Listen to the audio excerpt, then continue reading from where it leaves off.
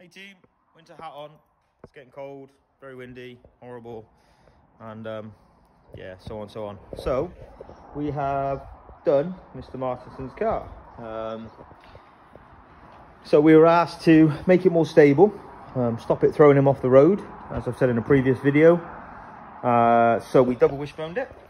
Front end still on his normal shocks, but we could add if we need to. We have been at the road. It doesn't actually feel that bad at all, actually, on shocks wise. It's pretty good. That's cool. Wheelwood calipers on it. So we got brand new on that side, and we're waiting for a new one to come on Monday for that side. But I wanted to go and try it and make sure it was all right. Everything seems mega, to be fair, on the road. Loads nicer. New steering rack. This is our Class 6 steering rack that Jeff makes for us. We've put that on there. Good amount of lot for what this is. Really strong, really big. Bit of weight over the front as well, to be fair. It's quite weighty. So yeah, pretty good.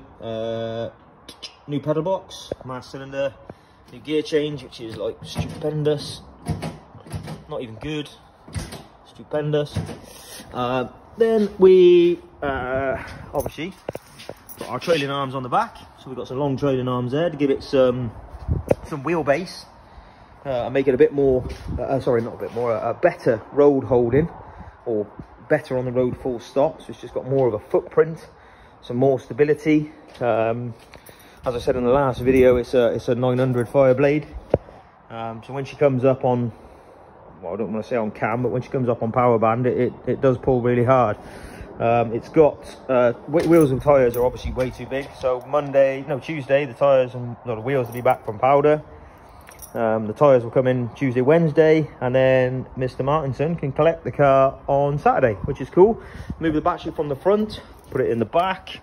Fire shield over here, over the fuel tank. I can't believe the fuel tank's behind your head, and they didn't see that was a problem. So now we put a fire shield in there to make that a lot more safer for him. Mike's chopped it back in, make it a bit more aerodynamic.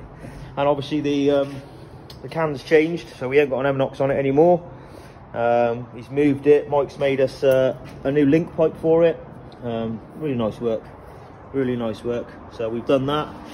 Managed to find him a second-hand shaft that fits with a spacer, rather than trying to save the customer some money, and he had to have a new one on this side, unfortunately. But yeah, it's gone together really well. Connected the rear caliper up. We can actually lock the back wheels up, no problem at all now, if you give it enough force on the pedal.